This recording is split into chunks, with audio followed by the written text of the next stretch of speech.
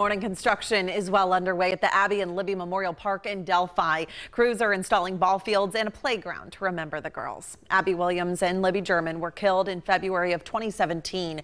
Their families wanted to honor them, so they collected donations, and now they're paying it forward. On February 13th, evil, hit our community, and it created chaos.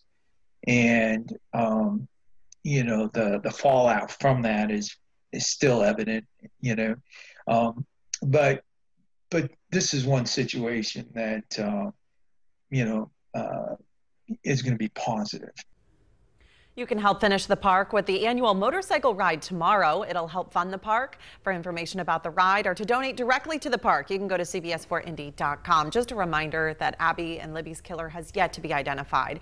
If you have any information about what happened to them or who was involved, please call the tip line. That number is right there on your screen. Or you can also email Abby and Libby tip@cacoshrf.com.